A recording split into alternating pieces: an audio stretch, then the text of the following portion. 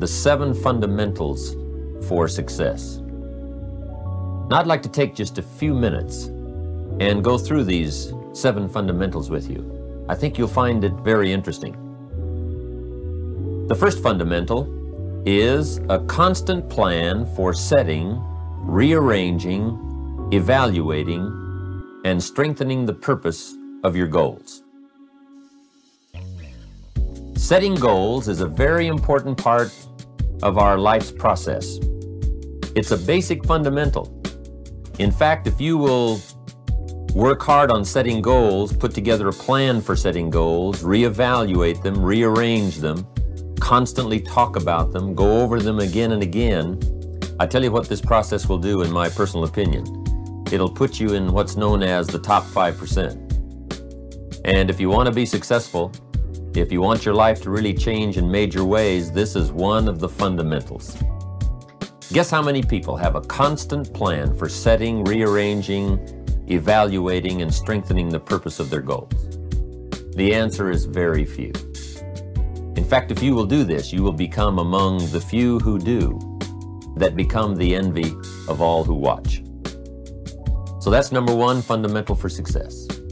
Get together with your family, your wife, your husband, your children, your business colleagues, and make it one of the major fundamentals in your life, constantly setting, rearranging, evaluating, and strengthening the purpose of your goals. That's number 1 fundamental for success. Here's number 2. The second fundamental is a clear picture of what you intend to do with your present resources. That's a fundamental. Figuring out a plan of what to do and how to manage your present resources. Most everyone I talk to has already got something. The big question is, what are you doing with it? Most everyone has some time, they have some resources, they have some money, or they have a paycheck, or they have some kind of resources, they have some kind of net worth. The big question is, what are you doing with it? Where are you investing it? Where are you putting it? There's a little simple talk I'm giving now, and it's especially designed for the kids, called The Care and Feeding of the Goose That Lays the Golden Eggs. First of all, you've got to understand about society and about money. You've got to understand how to earn it, where to get it, where it comes from, and the importance of managing it. Kids ought to be taught from the time they're just small what to do with $1. If a child has $1 and goes and spends it, right away they've developed the wrong habits. And sure enough, if they continue those poor management habits over the first $1, you can imagine they're probably going to do the same poor things with those same dollars when they get older. The plans we learn when we're small, sure enough, are most often the plans we follow the rest of our lives. What to do with your money and where to put it. We teach in The Care and Feeding of the Goose That Lays the Golden Eggs. You've got to be a happy taxpayer. You've got to make sure some of your money goes into financial institutions so that successful people can borrow it and start other businesses that employ more people. You've got to make sure that you give some of your money for charity. So for charity and for taxes and for savings and for the accumulation of capital, it's very important to have a management plan for your present resources, so that at age 65, you don't wind up like most people do, broke. You wind up with substance, you wind up with plenty to share, you wind up with plenty to enjoy.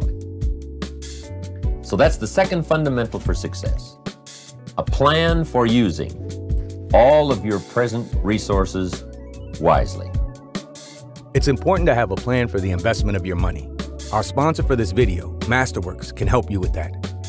Masterworks is the first platform that makes it possible to invest in shares of multi-million-dollar art pieces from iconic artists like Picasso, Banksy, Basquiat, and many more. Investing in art by world-renowned artists was previously only accessible to the ultra-wealthy, until now. Billionaires have been quietly investing in fine art because, among other reasons, they know it can appreciate in value in the long term, even during times of inflation, which we are seeing now.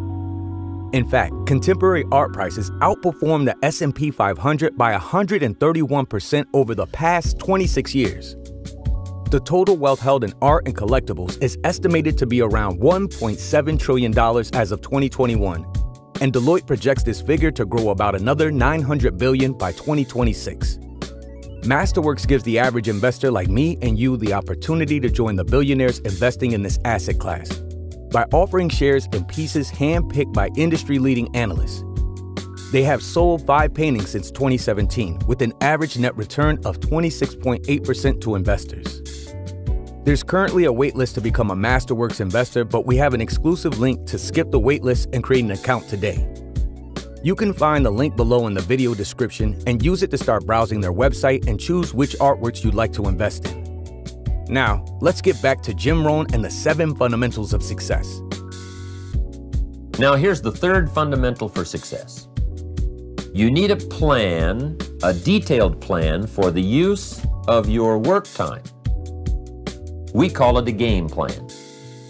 Most people try to design tomorrow and next week and next month in their head. They try to just decide what they're going to do. And most people don't even think that far ahead. They think, I have to get up in the morning and go to work, and that's about the extent of it. But a game plan for financial independence, a game plan for your work time, a game plan for your personal time. The family needs a game plan so that you won't miss some of the important things that are helpful to your life and to your success. The kids need a game plan. Mom needs a game plan. Dad needs a game plan. You need a business game plan. You need a game plan for your office. If you're in business, a game plan for your business. A detailed plan for the use of your work time. In the leadership seminar, we talk about how to put together this detailed plan for the day and for the week and for the month. How to stretch out a plan for 6 months and for a year.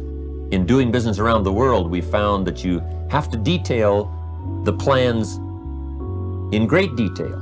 Otherwise, sure enough, you're going to miss something. So that's the third fundamental for success. And I can promise you that a detailed plan for the use of your work time will put you in the top 5%, because most people don't have one. Now here's the fourth fundamental for success. Number 4 is a consistent plan for the gathering of knowledge. Most people get ideas just spasmodically, or when someone happens to come by, or they just happen to hear someone, or they happen to read a book that might have some ideas that could help to benefit their life. What I'm saying is we all need a consistent plan for the gathering of knowledge, a consistent plan for going to the library, a consistent plan for attending the lectures, attending the seminars.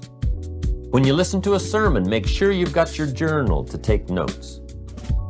Wherever you go, gather knowledge, but gather it on purpose. Do it constantly, do it daily, and do it consistently. We need a consistent plan for reading books. Most people just read books haphazardly, spasmodically, or most people just don't read at all. Or they don't have a good plan for reading the right books. Sure enough, the man reads the comics instead of the classics. And he misses all the things that could really benefit his life because he doesn't have a plan. Here's a good thought to consider. Rarely does a good idea interrupt you. Good ideas must be pursued. You must go where they are. You must seek them out. And there's an important Bible phrase that says, if you seek, if you search, you will find. Sure enough, a consistent plan for gathering knowledge, reading the books, attending the lectures, putting together ideas and having a place to capture them like a journal where you can repeat them and go over them. That's a fundamental that if you'll follow it, will put you in the top 5%. Guess how many people have a consistent plan for the gathering of knowledge? Answer, very few. And what you want to be is one of the very few. Now here's the fifth fundamental for being successful. Number 5 is an association of people of common interest in progress, success, ideas, and philosophy. If you have a constant association of people who can better your life and better your lifestyle, you can't believe the progress that you can make. Mr. Shoaff shared with me when I first met him when I was 25 years old. He said, "Jim, to do better, you've got to get around the right people." I have a good phrase for you. Never mistake the power of influence. The man says, "Well, I live here, but it doesn't really bother me." See, that's not true. He says, "I'm around these people, but they really don't bother me." See, that's not true. Whoever you're around, whoever you're with, is exerting some kind of influence on your life. And what you must do, and this would be the good year to do it, the first year you've heard about it, is make plans to get around the right people. People who talk positive ideas. People who talk philosophy, the refinement of philosophy. See, just the latest joke won't help. You've got to get around people who read, people who are successful, and people who are growing and changing. Otherwise, your influence is going to be in the opposite direction. And I know most of us, wherever you work, you have to be around some negative influences. But what you must do is counterbalance that by an association of the right people, getting around the right people who can help to change your life for the better. So that's one of the 7 fundamentals, associating with the right people on a constant, consistent basis. So work on that one.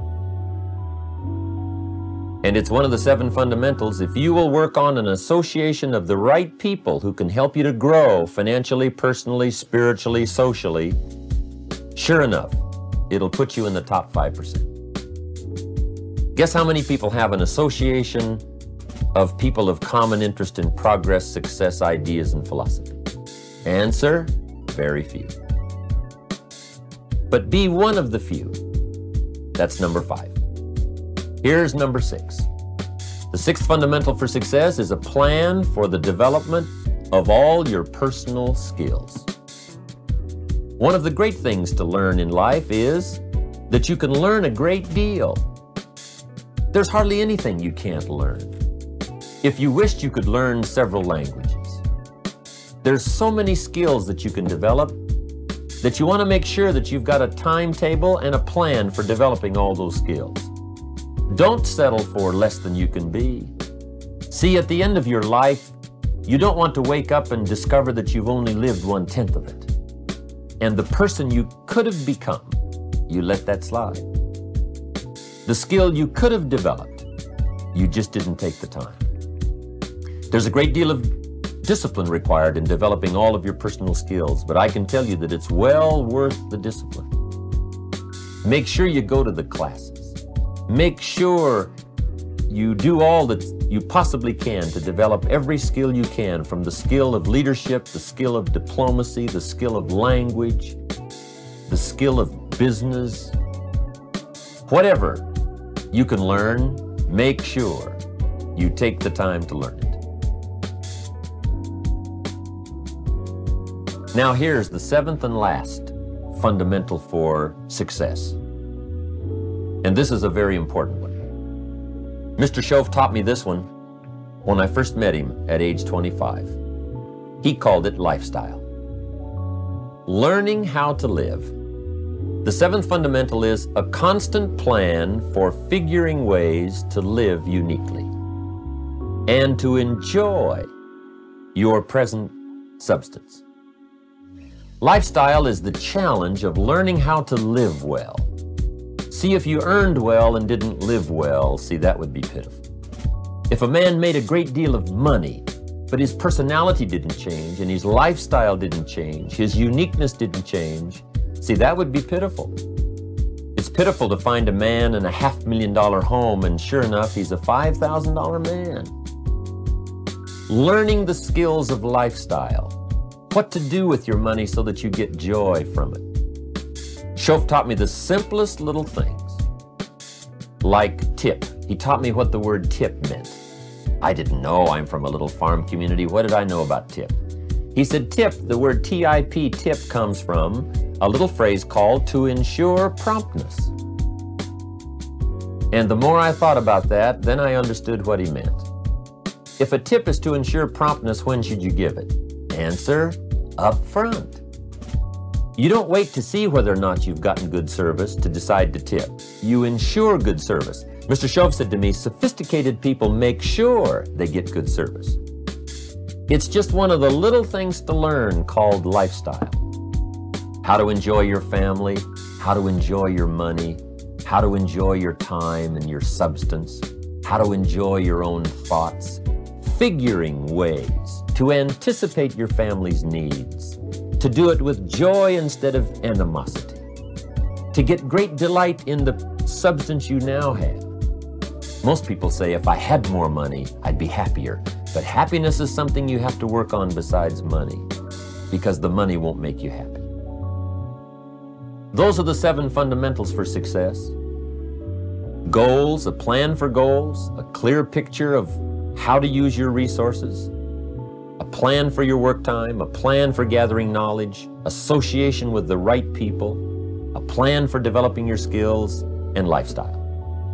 If you'll follow those 7 fundamentals, I can promise you, life will work well for you.